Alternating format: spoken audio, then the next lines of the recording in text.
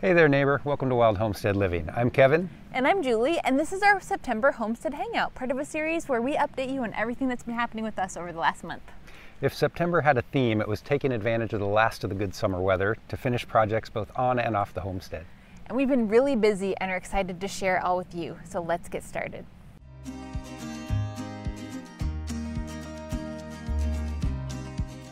Early in September, we went to visit family on Whidbey, which is a large island in Puget Sound about 2 hours from our homestead. We spent a full day watching wildlife, walking the beach, and eating local seafood. September marks the beginning of the fall mushroom hunting season, and this month Julie and I took 2 trips into the woods to seek chanterelles and other edible mushrooms.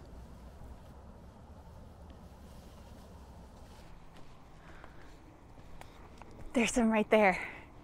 Gonna get out my mushroom bag. So we just found our first chanterelles, and you almost can't even see them. They're hidden by this moss, but they have a different color than just about everything else in the forest. They have this beautiful kind of apricot-y golden color, and there's a couple of them here. And I use a knife to just kind of cut part of the stem, like so.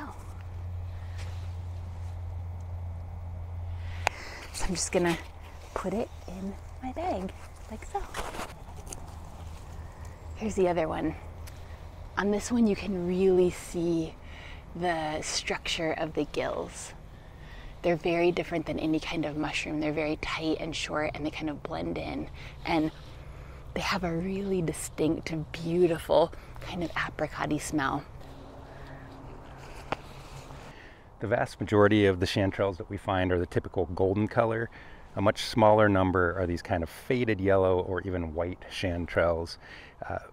I don't know if they actually taste better, but I think because they're so rare, we have kind of imagined that they taste better when we cook them up. So we're pretty excited. We found a pretty large patch of them here, and they all look like the lighter color or the white chanterelle.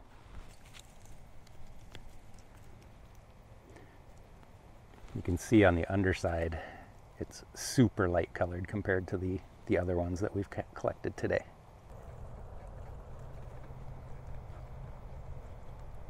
I need to sharpen my knife.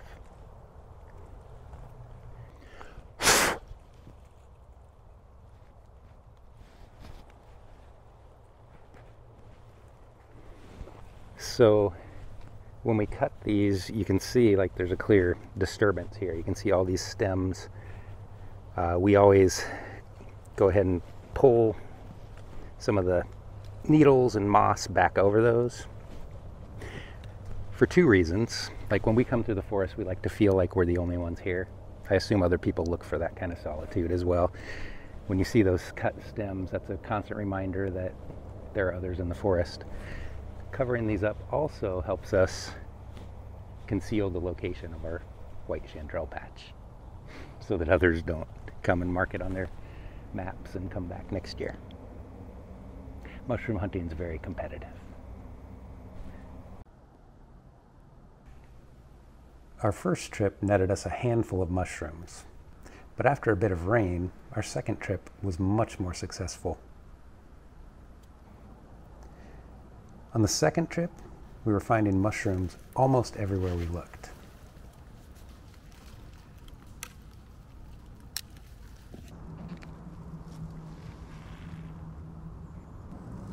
Soon, our bags were actually starting to feel a bit heavy as we made our way around the steep forest slopes. But chanterelles weren't our only target. We were also looking for spiraceus, also known as cauliflower mushrooms.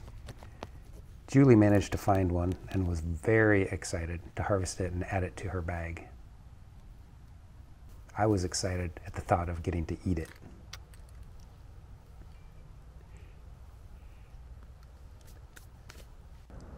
Even the non-edible fungi we were finding were interesting and beautiful to look at, like this artist conch. We also had a few wildlife encounters in the forest, including being checked out by a curious Douglas squirrel, meeting a wary banana slug, Man, very shy. and one other very special encounter. Bye. We've been going really slowly on our mushroom hunt today, and while we were kind of knelt, bent down lower on the slope, 2 deer walked by above us. I'm not sure if we got them on video, we tried, but they didn't see us or smell us, and so by staying really still, we got to watch them for quite a while.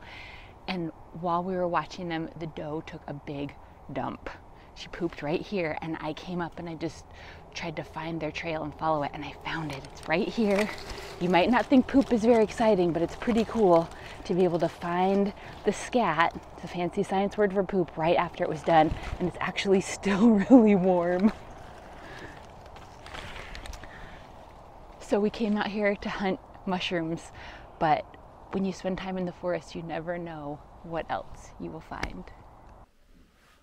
After much debate, we decided to leave the poop behind, but we did come home with a crap load of mushrooms. We cooked some right away. I sauteed some as an hors d'oeuvre while Julie lightly cooked some for use in other recipes. The next morning, I cooked up the cauliflower mushrooms and scrambled them into eggs. They were delicious. If you're thinking about getting into mushroom hunting, please do your research. There are a lot of mushrooms that look alike, and while some are delicious, others may be highly toxic. Nothing presented here is meant to be a guide to mushroom identification.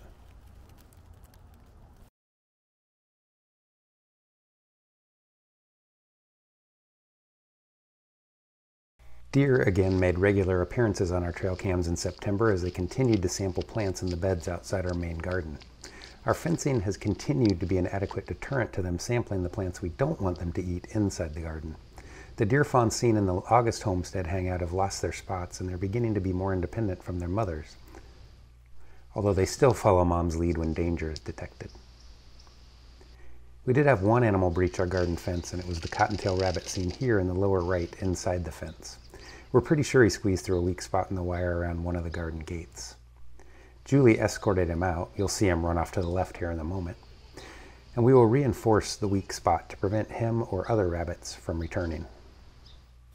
Our neighborhood possum is still regularly traveling the trail through our woods, and we're still seeing what we believe is the same cottontail from the August hangout. We thought we might have seen the last of him after catching this glimpse of a bobcat shortly after the rabbit was filmed. But a day or two later, he was back and looking just fine. We also caught a Steller's jay looking for a good place to cache a hazelnut. He kept putting it down, covering it, and then picking it back up again as if he was paranoid someone else was going to find it. In reality, he might not even remember where he hid it, and if he doesn't, then we might have a brand new hazelnut tree growing on our homestead in a year or two.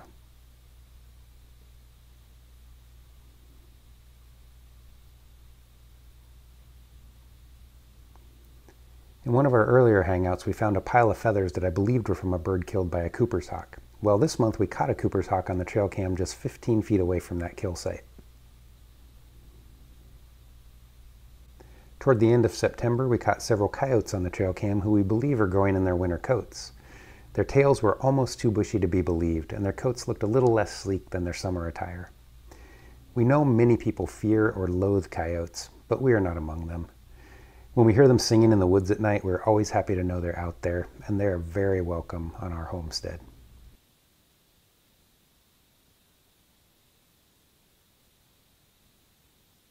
Julie came outside one September morning to find these wire compost bins squashed flat. We don't put a whole lot of high-value food items in these because they are open air, but they still do have some smelly plant scraps and things that somebody had taken an interest in, and we were pretty sure we knew who. We first checked our security cameras that are attached to the back of the house, and we saw something large moving right through this area.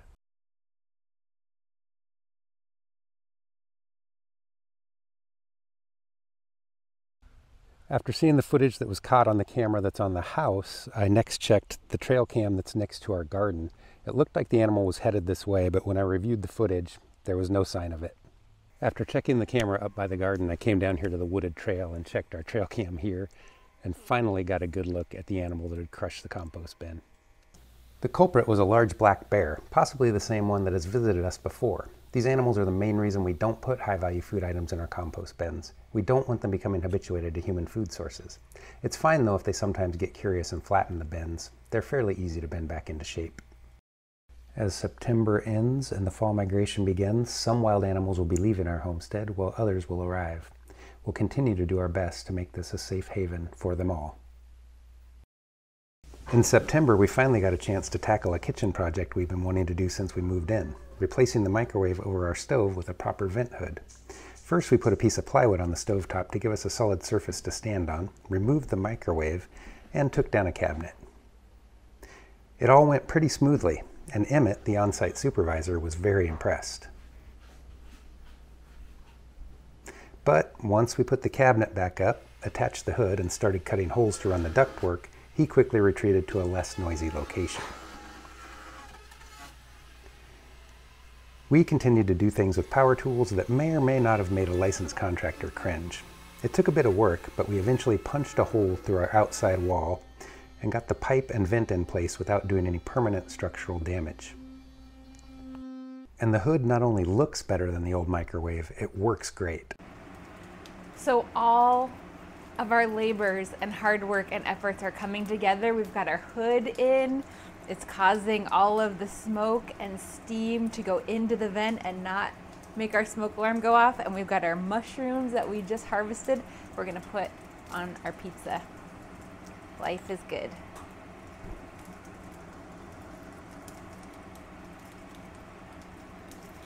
It's now been a year since we put in the stock tank garden.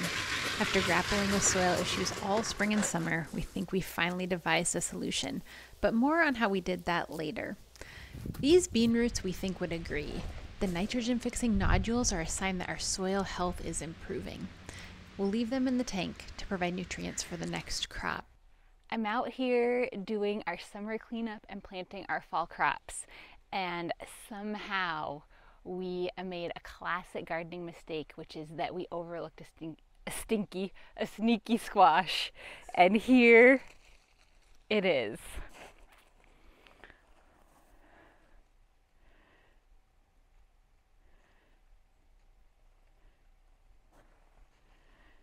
So this is a summer squash in the zucchini family. It's an Italian round variety.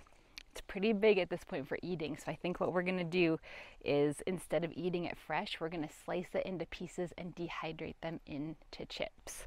But I wanted to share this exciting moment with you of the actual harvest.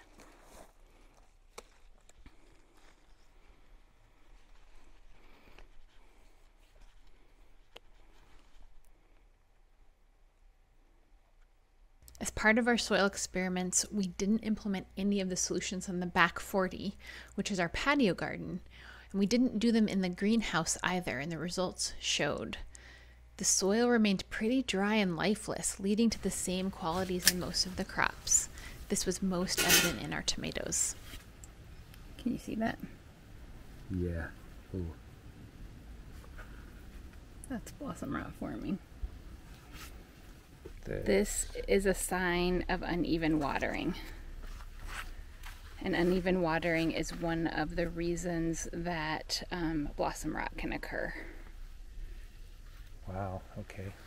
So what happens is they start to grow and swell, and then they get dehydrated and they split.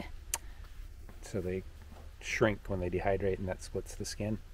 And that's one of the many causes of blossom end rot. So to me, this would say that's probably what happened. These are good, so we can ripen them on the windowsill. Okay. We chose to take the lessons we've learned this year and improve. As you may recall, we think some of the issues stem from soil and straw that were contaminated with herbicides. So our solution started with strong compost. We found a local company that heats theirs high enough to break down herbicides and pathogens.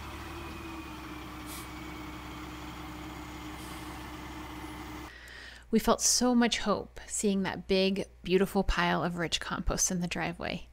We applied this as a mulch to the perimeter garden, and then in the stock tanks we replaced the top layer of existing soil with compost before mixing it in and adding seeds. We planted some old favorites like dragon's tongue mustard and some new varieties like Portuguese kale. While we can never know what the future holds, we look forward to another season of growing and learning with the garden. So that's it for September. But unlike the bear that you saw in the video, we are not going into hibernation. We have a lot of exciting projects in the works that we look forward to sharing with you on future Homestead Hangouts. If you have any questions or comments, feel free to leave them in the comments section below. We also invite you to head over to our website at wildhomesteadliving.com and sign up for our newsletter. We send exclusive content out to our community on a regular basis. Thanks for watching. We'll see you next time. Okay, wait. No. Is it this way? Wait. Right. No, wait. Is Right this there. a line dance? Right.